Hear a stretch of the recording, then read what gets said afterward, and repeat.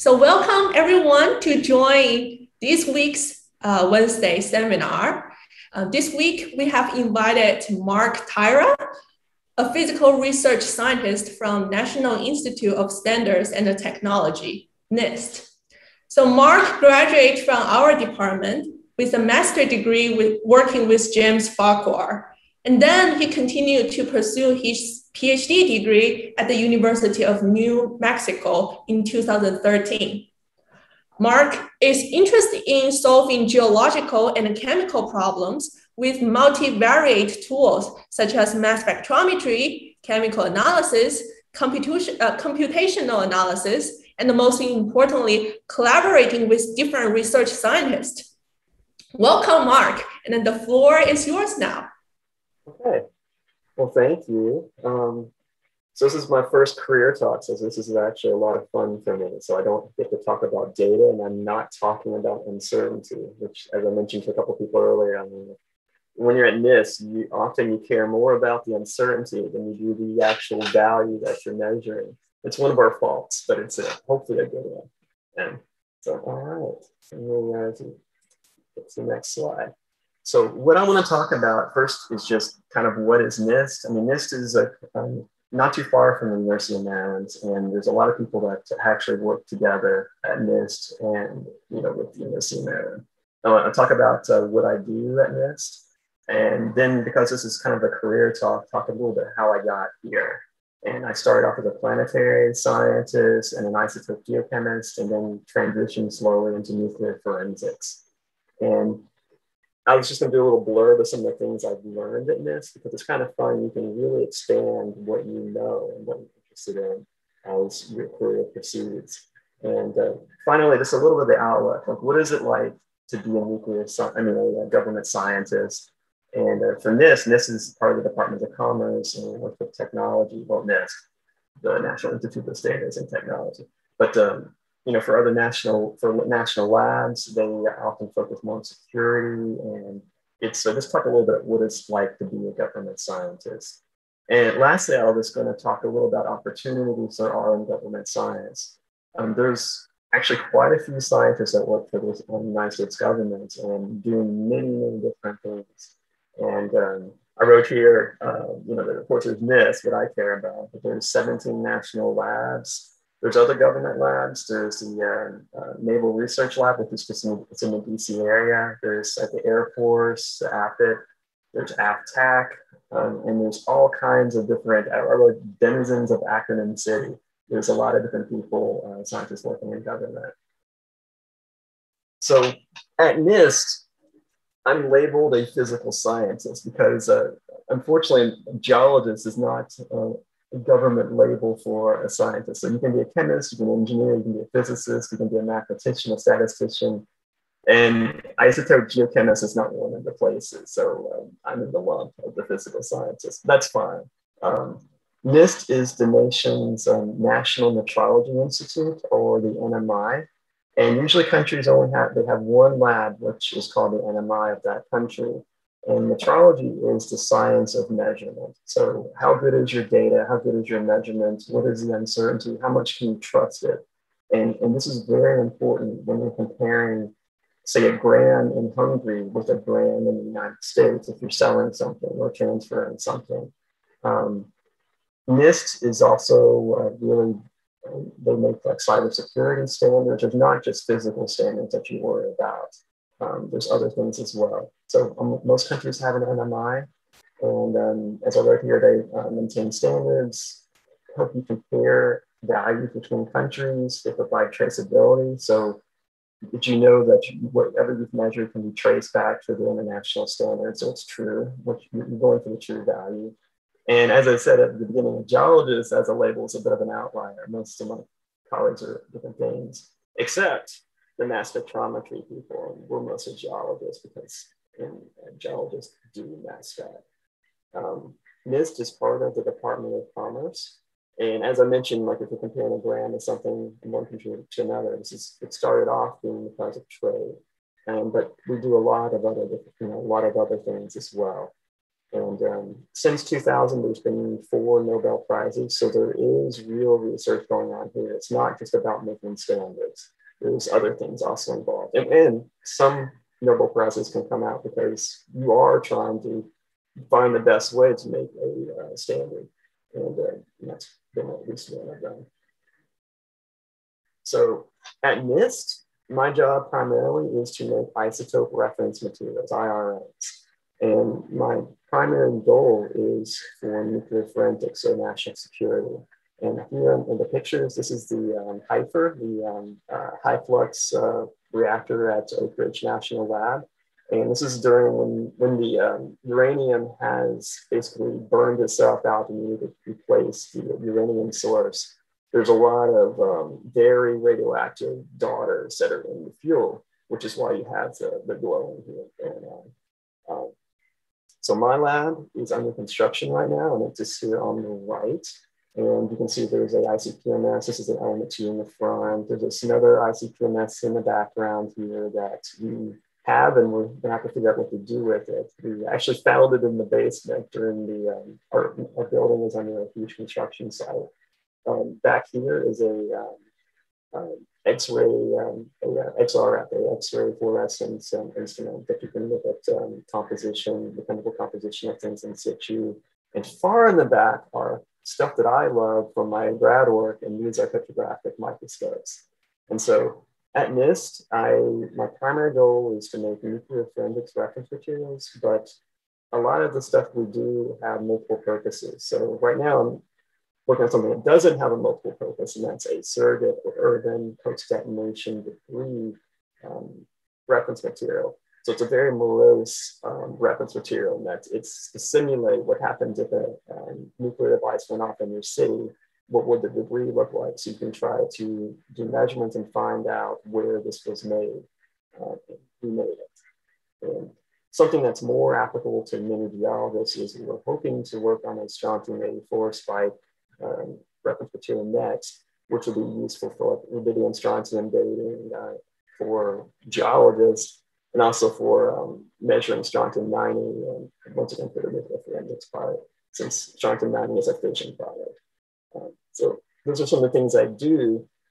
Making reference materials means you try to find a material that's homogeneous enough, and then you measure it to death. And that's what you do, basically. You're trying to get the best material and get the best measurement. So whatever you measure, be it isotopes or anything, it often depends. It doesn't matter how good your machine is. If your references that you base your measurement on aren't good, then that's as good as you can do with your measurement. And so my job is trying to improve the reference material so you can improve the accuracy and precision of your measurements. So not only do I work on reference materials, so remember I said there was like 4 recent Nobel Prizes, and that's because the side project. So you have your basic science that you work on, is what people that I work with work on. And then, but also usually get involved in things that are of national interest. So like neutrinos. So we've been investigating reactor neutrinos. So I have a picture of HIFER here is because we had a neutrino detector parked next to HIFER. We did, and hoping to have another if we built next year. And so that's one of the things that I've been involved with, because we can measure lithium-6, and lithium-6 is one of the primary constituents in the detector fluid, this neutrino measurement.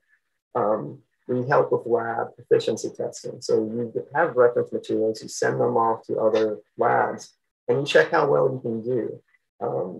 If you can't measure something well, then your data and whatever experiment that you're doing it's not going to hold up. And so making sure that your lab not only can measure something well, but it's comparable to other labs is very important. And that's one of the things some of my colleagues do. Medical isotopes, usually I'm measuring either stable things in this mass spec or very long-lived nuclides. But we are planning to put some medical isotope in there, like a copper-64. Copper-64 decays to nickel-64 and to zinc-64. And the branching ratio actually isn't that, it could be better. And so we're going to take a thing that you use for, you put into a patient and you can do positron emission imaging to see where, say, your cancer is. And the copper 64 is good to produce images, but also it can attack the cancer at the same time. So it's good to know a little bit about what happens with that copper once it's in you. And lastly, we do international collaborations and intercomparisons.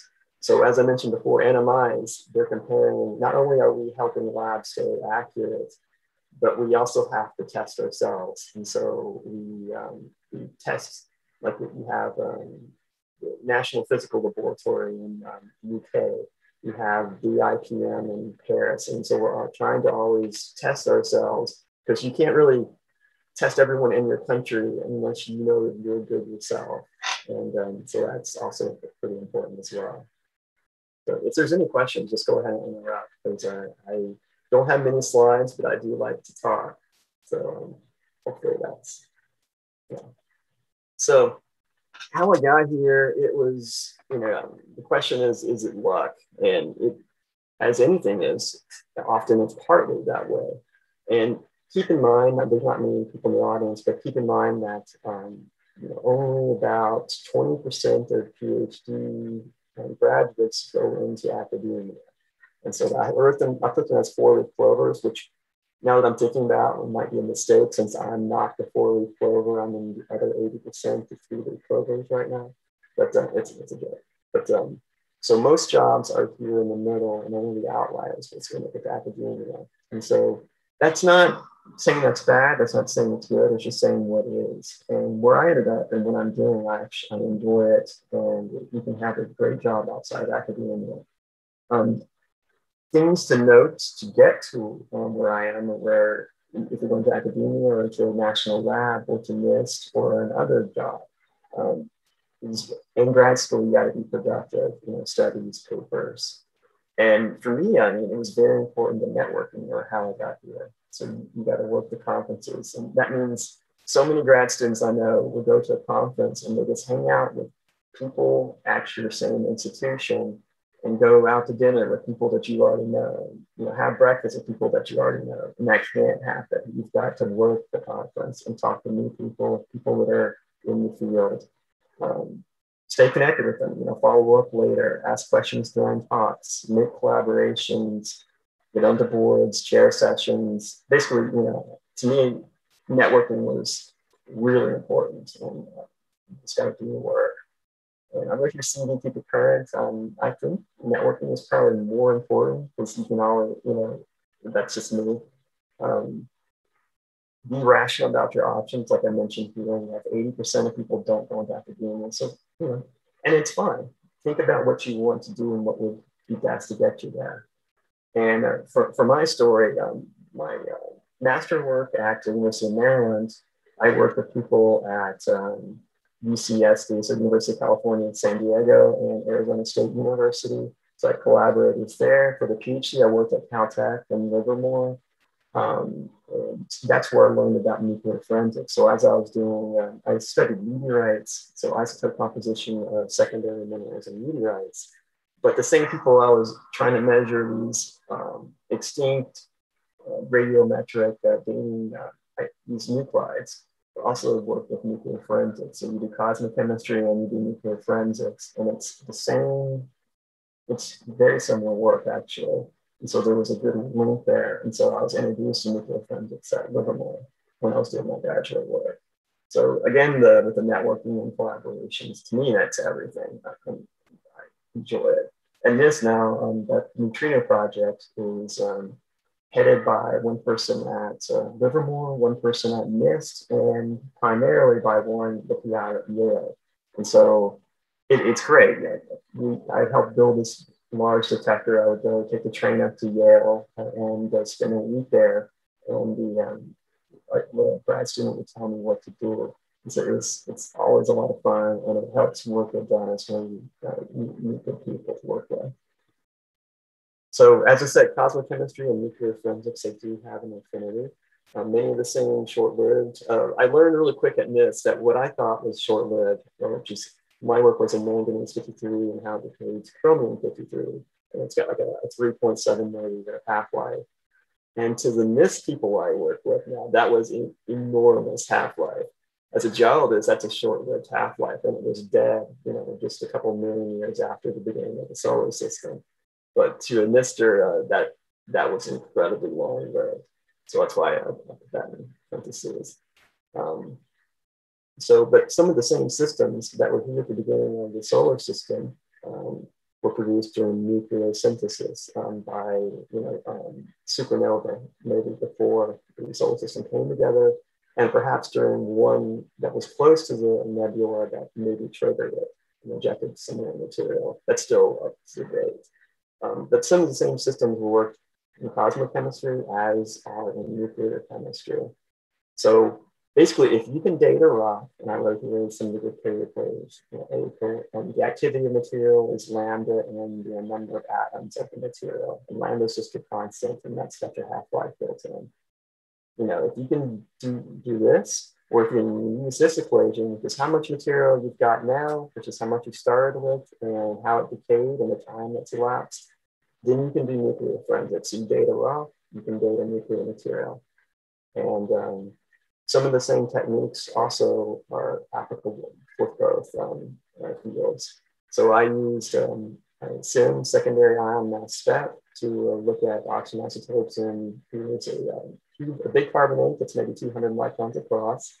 You can see my little SIM spots, and this is when I was looking at oxygen isotopes, but also the manganese, as I mentioned.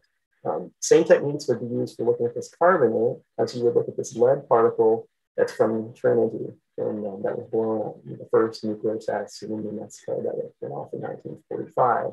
So you use the same microscopy, you use the same dating techniques. It's all very similar, and it's the same people. So as I mentioned, since I did cosmochemistry, but I still didn't think of the periodic table as I do now. And so you learn on the job. So doing nuclear forensics and also just working with a bunch of physicists, as I would call them, it helps you think about the periodic table in a different way, at least for me. So, the periodic table uses the same for the columns and the rows and what that means for chemistry. But if you stretch it out using the neutron count as the third dimension in the chart of the nuclides, you can kind of actually look at it in a new way. And when you do that, you open up new possibilities. So to a isotope geochemist, or I had one of my now colleague, he was on my committee for my PhD, Zach Sharp, and he called stable isotope people stable isotopists, which is kind of hard to say actually, but yeah, that's what he called himself. So anyway, manganese only has one. If you read a stable isotope textbook, it would be kind of pointless because there's only one isotope of manganese.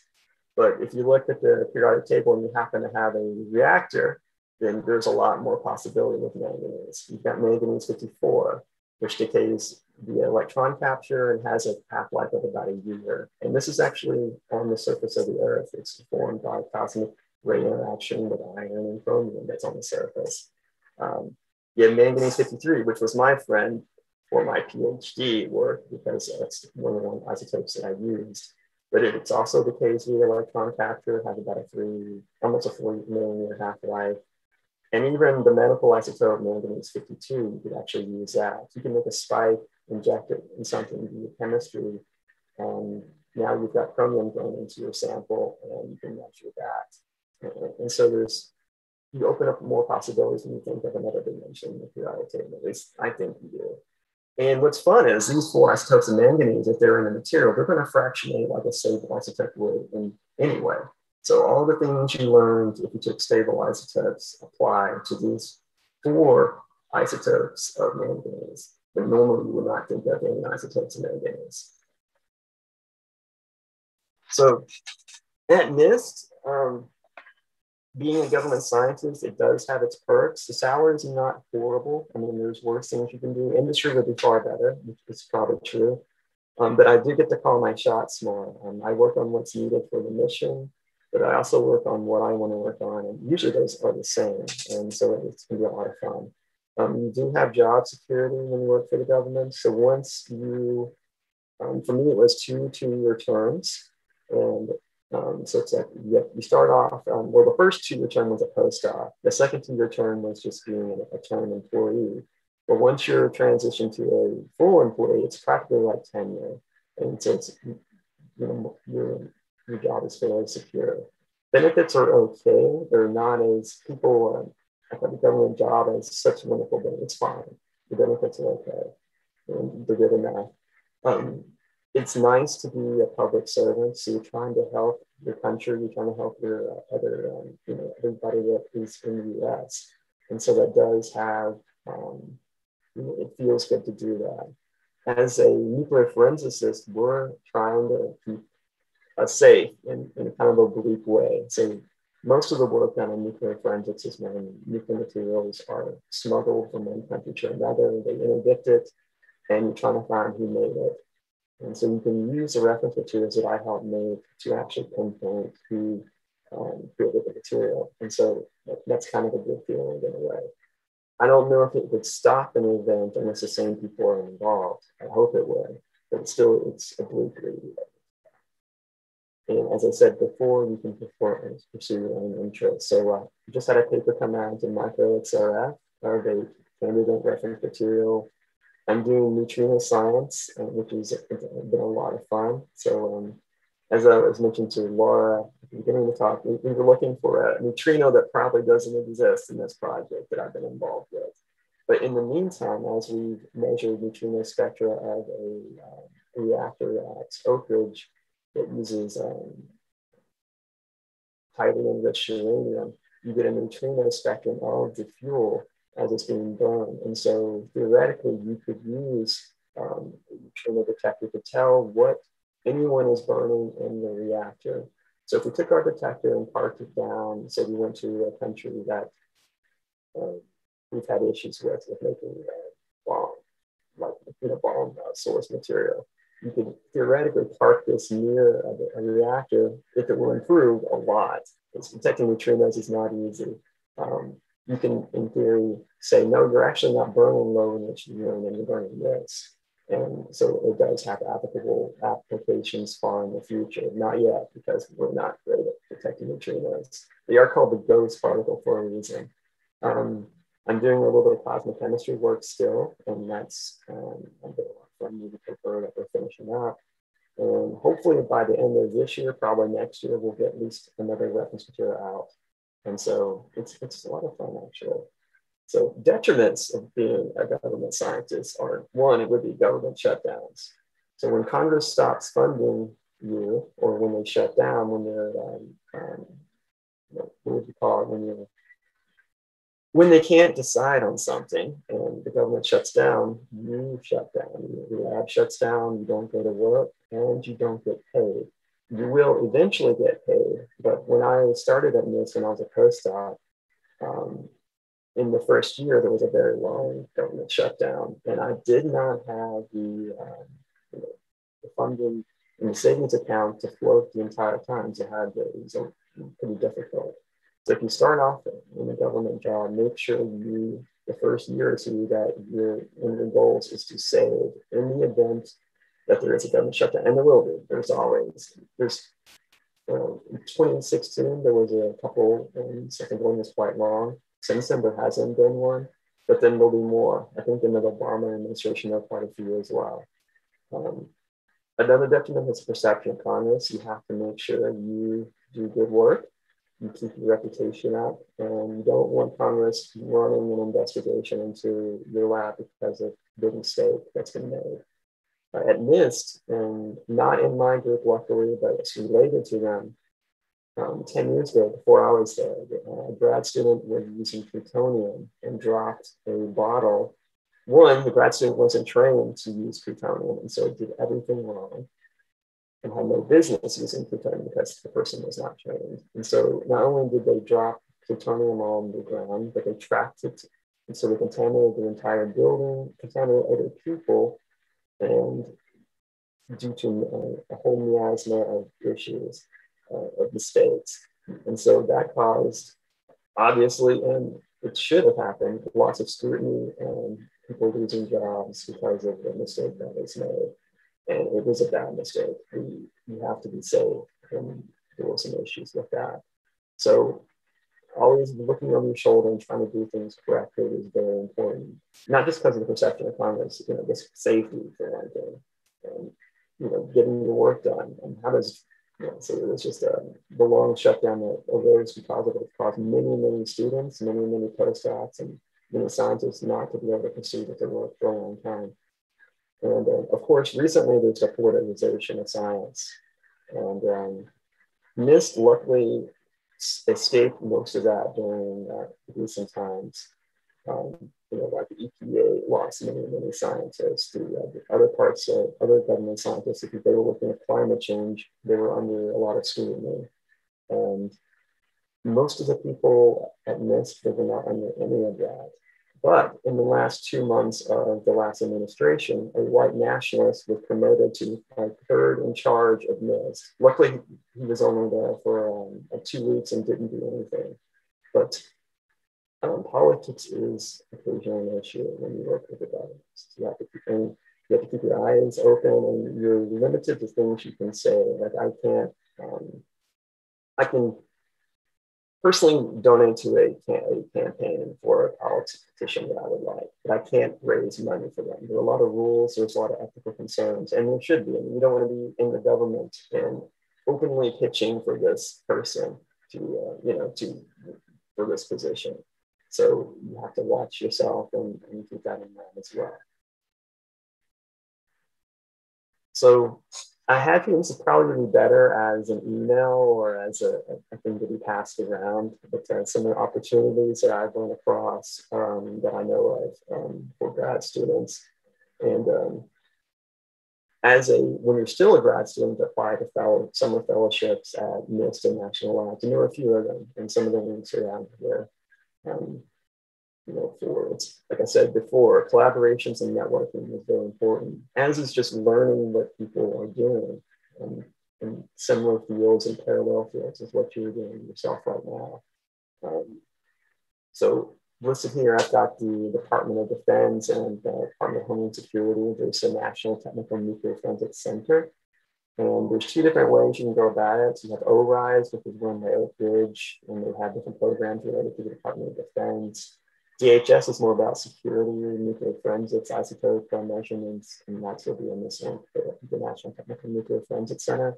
They're the ones that gave me my postdoc. So when I first came to NIST, the first 2 years was funded by the National Technical Nuclear Forensics Center.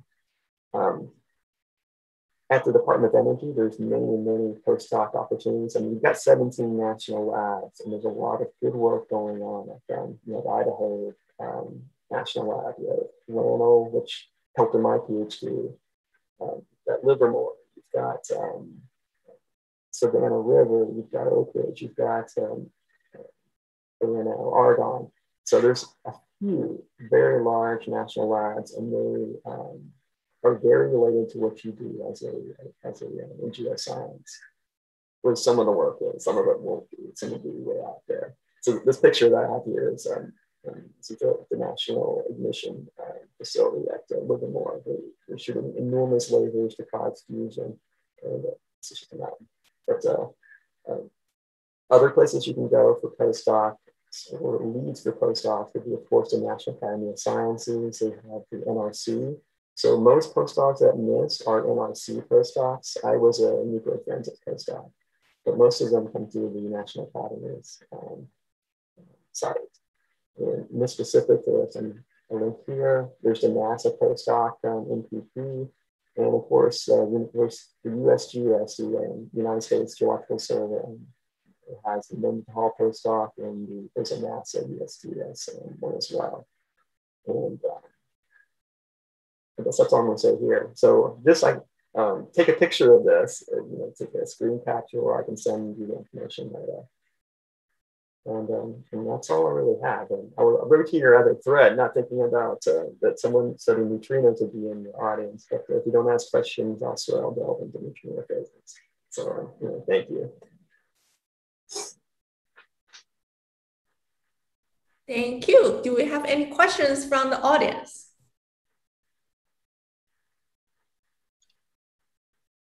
So what this is right here, this prospect, and it's the big detector that was involved in. And this is reactor on, off, and reactor on. So this proves that we can actually measure neutrinos. Darn it. So yeah. Phil, you can go ahead. Hey, Mark, I have a comment and Yeah. and then a question. I don't think we should be offended that the federal government does not recognize geologists outside of the USGS as important entities, government labs like the NIST. I just counted 8 geologists who are alums of our department who are employed at NIST, and I'm sure there are more, but 8 is what I just came up with. Yeah. Question. Go ahead. Oh, go ahead. Yeah. And in fact, I think the nuclear program at NIST was started by one of our alums, Jennifer Verkuterin, who might still be there or might be retired at this point. I don't know. Can you tell me her name again? What was Jennifer Verkuterin was an Ann Wiley student back, I have no idea when, late 70s. Okay. Something like that. No, NIST was in the news last week concerning their nuclear reactor. Do you do any experiments with the reactor? I have done some over there. So mostly you take a sample and bombard it with neutrons, and then you look at the spectra and figure out what the chemistry was. So INAA, yeah. But yeah, they're shut down right now and will be for a while. Yeah. Because of the incident, or? Yeah, and because, well, there's cleanup. Unfortunately, the control room was slightly contaminated with the fission products. But the big thing is just what happened. So they have to decontaminate the whole place. Luckily there wasn't a whole lot of contamination, but the fact that it happened is problematic. And so many parts of the control room were actually slightly contaminated. So somehow something happened with the new fuel, and then it obviously exhaled, and some of it got out into the building, and which is just luckily the levels are tiny, but it's still, that should not happen. So we think, or some people think, that it might be related to the fuel composition itself. The same company that, if you remember, Hyper had something happen about 2 or 3 years ago, with their fuel, doing this fuel change. And I think it's the same or a related thing, because it's the same company making the fuel. So something in the composition went off. So, yeah. During normal time. I'm sorry, go ahead. During normal times, is there an opportunity for outside researchers to use that reactor for INAA work? I know that's something they used to do, but I haven't heard of anyone doing that in years, maybe decades, actually. And they'll actually pay for it. There's every year there's grant opportunities that you can use so you can do INA and other work on their neutron lines. So I could actually get that information out to you if you wanted, or to because that could be really useful for some students, for sure. Sure. Yeah, I mean, it's a user facility. The public can use it when it's running again, and that's going to be unfortunately at least 6 months, because they can't even check the fuel out until they've decontaminated the area around it and find out what went wrong for real. And so it hurts. It hurts a lot. That's a great facility. It's probably one of the best. Yeah. Thank you. Yeah. And then we have James. James, go ahead. Hi, Mark. Hey. I sit on the NRC postdoc review panel, and I know that the ones for NIST are really competitive and require a lot of homework to line up. I also know you can apply time after time for them. Yeah. In the list of postdoc opportunities that you made, how are all of them across the board equally competitive? Are there some that are better for students that we might be producing, or some that are worse? Let me try to think about this.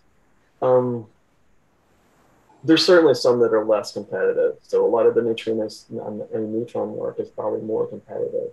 The way I've seen people that I know work it is you talk with one of the advisors beforehand, and that's pretty much the only way I've seen it work successfully. So it's hard also for NRC advisors to get postdocs often, and just for what you said. And so having the two collaborate beforehand apparently seems to work a little better. Yeah, no, absolutely. I mean, so with what I saw and what I've seen, it depends a lot on the qualifications of the person. It depends a lot on how the proposal meshes with the lab and what it will bring to the lab. But then that has to be echoed and also supported very strongly by the people in the lab to show that, in fact, they can do it and they can support this person. And I think the reason why it's so competitive for NIST is that there are a number of applicants that apply to NIST. Yeah. And so that just means that the number who are successful is lower than for some of the other agencies. And some of it also, at least with the NRC, it's harder because you have to be on the list beforehand as an advisor. And since I was going to do that for myself, but we're in a huge construction project still. And so it's not going to be until next year that I'll even consider having, someone there, because it's just not a stable work environment and you're shut down every now and again. But where was I going to go with that? I was just going to say there sometimes is a lack of advisors compared to the number of applicants as well. So we just had a SHIP, which is I can't remember what the acronym stands for, but it's high school students can also work at NIST for the summer.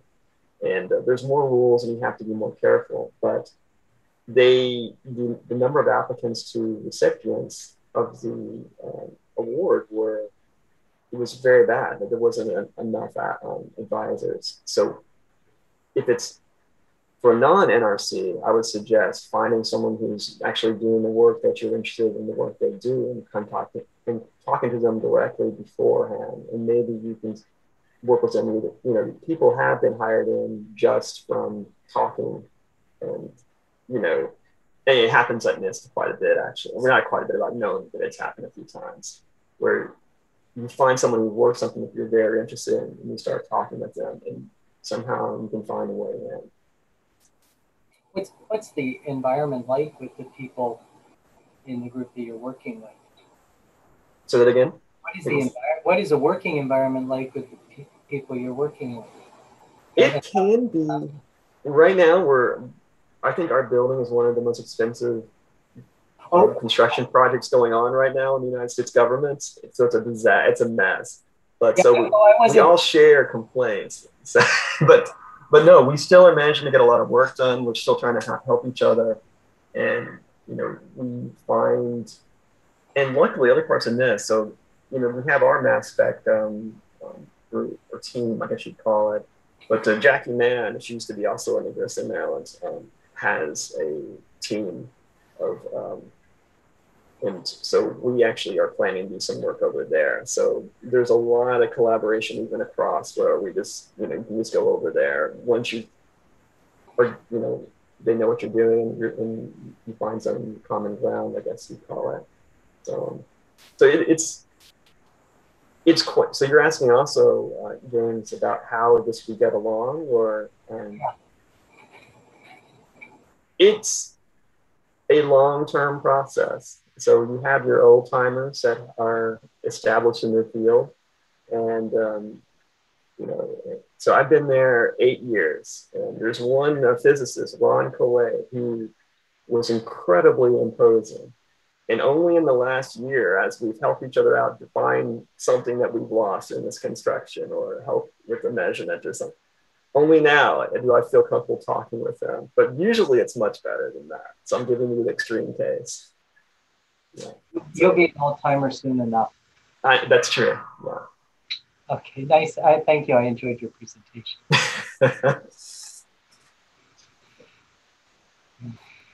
I'm interested in what do you do on a daily basis and how is it different from, let's say, being a graduate student in a graduate school or anyone in the academic position?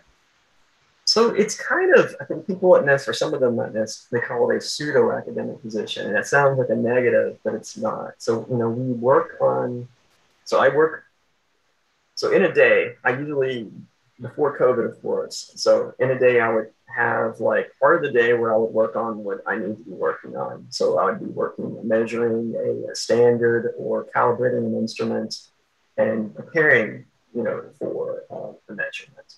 And one thing that we usually try to do, since is because like the reference material really matters that your numbers good, so we often will meet with people that are statisticians, and so sadly we let them scrutinize our measurement plan, and they'll tell us, no, you need to measure more samples, and we say we only have 100, we can't measure 30 of them, and so there's a back and forth. So half of my day will be doing mission related items, and then there's a few meetings with other people that you work with. Last week, I was meeting with some people from the National Physical Laboratory, and we're trying to work out a comparison so we can test ourselves. It's being in mass spec, but also being working with radioactive material. Often we fall into a gray area. So you have the normal, geologist doing stable isotope, the normal mass spec, but we're measuring mass in a field that where people measure activity. And so it sounds esoteric, and it is, but it's been like an issue. So we're working on a collaboration between us to try to change that. And then part of the day also is I always carve out at least an hour, sometimes more every day, to do something that I really want to do. Like during this move, I found a couple of petrographic microscopes that I showed in that picture.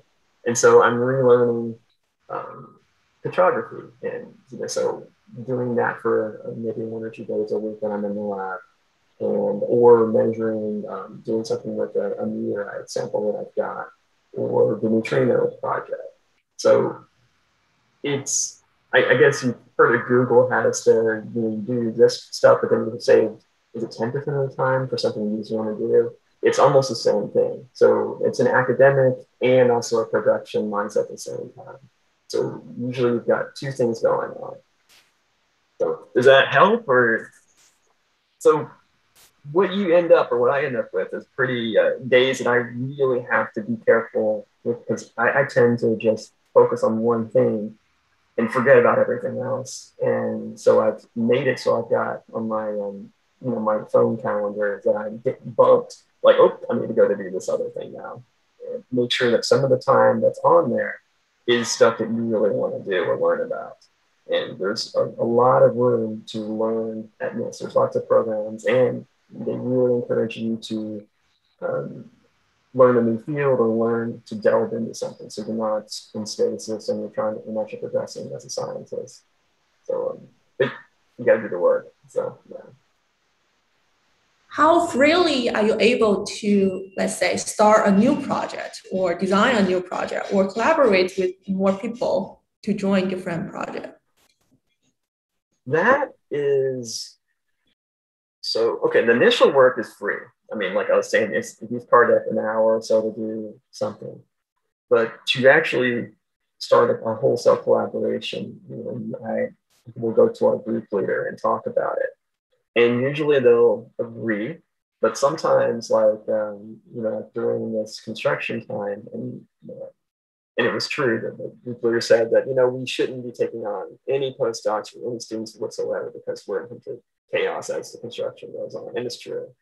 So you do have to get, you're less free as you are as a grad student in that regard, that you have to get management approval on some things. Something else. I had something, lost it, but yeah, basically you argue a case, but sometimes you can be voted down. It's like, in that case, it's like a job, and occasionally. So sometimes it depends on funding, and as a government scientist, I am forbidden to apply to many of the grants that are available to grad students or to PIs at a institution, like James. He's at the University of Maryland, and you can apply to NASA grants or NSF grants, and I cannot. But I can use a PI from a university. Basically, I could use James to be the de facto PI, and then he could pay me to do some of the work, and then we get around it. And so there's rules in government that you can find a way to meet the spirit of the rules and the rule, but also get work done as well. And once you're bringing in money for a project, then your management's more likely to support it as well. So there's always that too. So you can go on your own to a point. And does that make any sense at all? To me, it does, but I'm in it. So you need to tell me if it makes any sense. Yeah, I think it makes sense. And then the other thing I'm quite wondering about is how is the hiring process like for National Institute or government agency? It can be long. So again, like when I was talking about the government shutdowns and how you need to have your accounts, have enough money for say 6 months eventually, so you can support yourself with food and with rent or mortgage for 6 months. That's probably extreme because shutdowns don't go 6 months, but it's a good number to think about. You almost need that for the hiring process because it will take months because there's I just don't know why, but it does. So when I was hired at NIST, so luckily I hadn't even defended my PhD, hadn't done my defense yet. So, and someone at NIST called me. So this is the network and what's really important is because someone actually sought me out and called me and said, hey, are you interested in this job? And so that was in October, and I defended in November in 2012. And so we started talking, and they were the one that called me. And I did not I wasn't actually hired until the end of February. So what is it, 4 months? 5 months? We need to actually do some math here. So a few months went by. And that sadly is typical. For national labs, it may be a little faster if you are applying to a known postdoc position and they're not making something for you. So, yeah. So like for graduate student, we need to prepare early in time in order to, if we are thinking about national labs or government agency, we need to prepare at least our resume and then material stuff early in time in order to be ready. What are the specific steps or the hiring stage 1, 2, 3 process typically happening for NIST? Okay, so first, of course, there's just the talking, just to see if you would be good for it. And then there's the application. And the application will go through USA Jobs. It's a government site. So, and even if NIST or a national lab has someone in mind, they have to put the position up for open, out into the open so other people can apply as well. And then there's a law of how long the advertisement has to be at. And then once it's closed, they have to process them, and it can take at least a couple months. So not just the application process, and that's your time, but once you put it in, you may not hear anything for 3 months. And that's what happened in my case for at least 3 months. As they're slowly running it through, you can be told that you're going to have the job, but you don't do anything until they give you the official letter, and that can be a while. So most of it, to me, was okay. This is the part I don't know much about. I'm not in the HR part of this, but I just know that when we're hiring someone, we always warn them that it's going to take some time, and that can be an issue. So they run security, they check your background, they do this and do that. And so there's more than one step, and you will be pinged a few times to fill out a couple forms here and there as it goes through the process.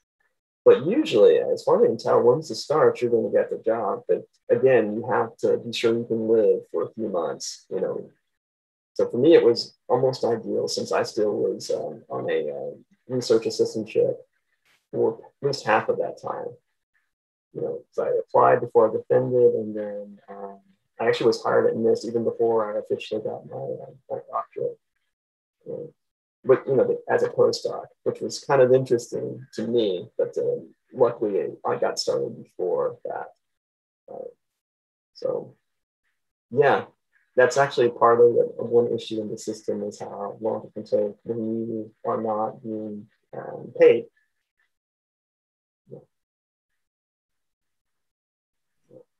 Does anyone else have any questions? Otherwise, I will continue. Oh, no, not I was wondering, you as an insider, right? What kind of quality or skills do you think the hiring committee are looking for from the potential applicants? I'd start off by saying whatever the applicant, like usually a job will have specific things that it's asking for. And like at the USA job site will say they want someone who can do, say, run a scanning electron microscope. They want someone who is familiar with this, someone who can do that. And it's almost like a list.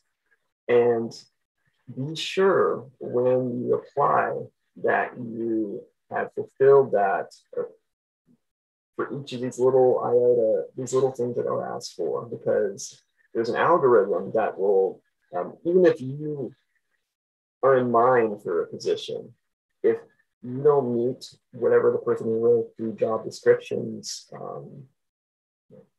expectation, you know, if you don't fulfill what it's asking, you can be booted out actually before you even get to that step. So you have to be sure that you've answered all the little parts first.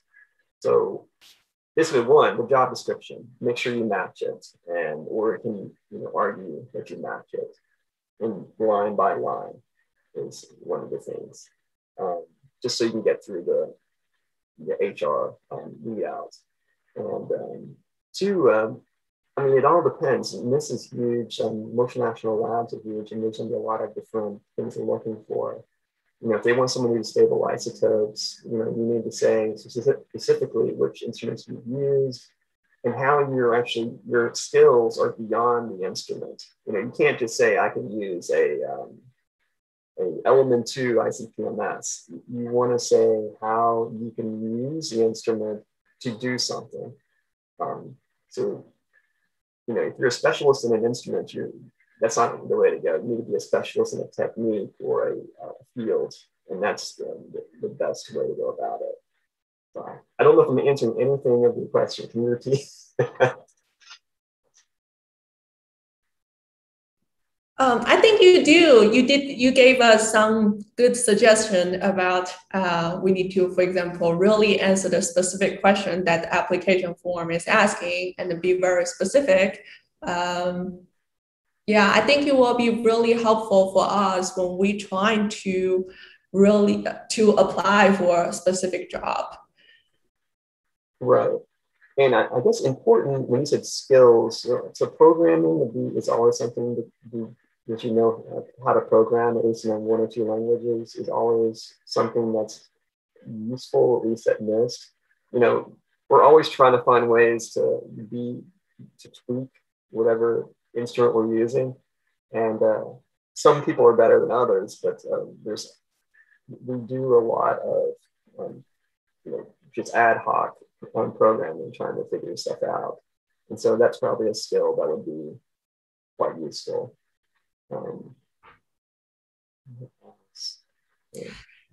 So, yeah, we only have 4 more minutes, unless there are more questions from the audience. I wanna ask So there's a thing in PhD, right? You could either spend all your time focusing, trying to develop a very specific skill set, like be super good at a single instrument with different potential applications, versus you can be a scientist that working in lots of different disciplinary.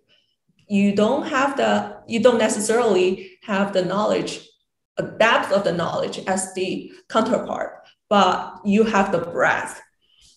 For the National Institute, like NIST, what type of person or people do you think they would prefer? They want both, because I'm the second person, obviously. I do lots. I like lots of things I like to do, but I'm not the expert in an instrument. But I need people that are the expert in an instrument, and I can't do anything about those people. So I work with a person, Kevin, and he luckily is someone who loves to tweak the instrument. And we have the isotope, and he's working on a way to lie to the instrument so we can go to medium res, but still have the great flat top peaks of low res. And so he's very useful too. So at NIST, both things are useful, but you have to be someone who can be flexible, because you will go there, and then you work on a project you initially were there to work on. But with time, something's going to change, and you'll have to expand a little bit, and you have to be a little flexible. So it's almost like both are very important. And so I need to be more towards the technical, but a really technical person that only knows when it really needs to be spread out a little bit as well. So. Do you have any strategy that you can recommend to us? For example, when we're trying to apply for a job, which doesn't necessarily completely match with my PhD thesis, but could potentially work. What are some strategy that I can use to convince my potential employer to trust my ability that I can do this work well, especially during the interview? Like, what would you do? I almost think that being able to write a proposal, like to write the proposal of what you would like to do, and have it have your strengths in the proposal, but have what you plan to expand in the proposal. And even if the job you're applying isn't something you need a proposal for, I think it's something like that would get you in the mindset to be able to see the interview will be not a problem. And if you share it with a potential person that would be hiring you, then that would also help them know how you think and give you enough. Writing a proposal, it's not just, at least in my case, how I've done it is actually you learn a lot, and you actually expand your ability as you're trying to figure out how you can expand your ability. You literally do as you are trying to look like you have. So being able to write a good proposal of doing what you just said, saying how what you know would be perfect for this job that's slightly different, and how you would expand your knowledge and your technique to this task. So yeah, someone else might be able to answer it better, but to me, I think just writing is always how I get my head around a project. And so I've got lots of old, half-done proposals and fully fleshed proposals of just the tasks that I would like to do, just so I can think about what it is and how I would do it. So I would say, based on what you told me, I would summarize it as first to demonstrate the basic knowledge about the project in your proposal, and then convince the employer with your strong mindset a growth mindset that you can learn and then apply the current skills to the project that you are trying to work on. Is that correct?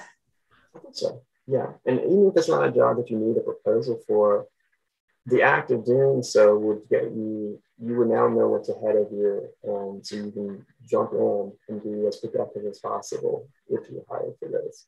So, it's just how I think, and there are many other ways to do it, I'm sure. For me, I'm much smarter on paper, I feel anyway, than I am talking verbally. And so I always write. just to get my head around something.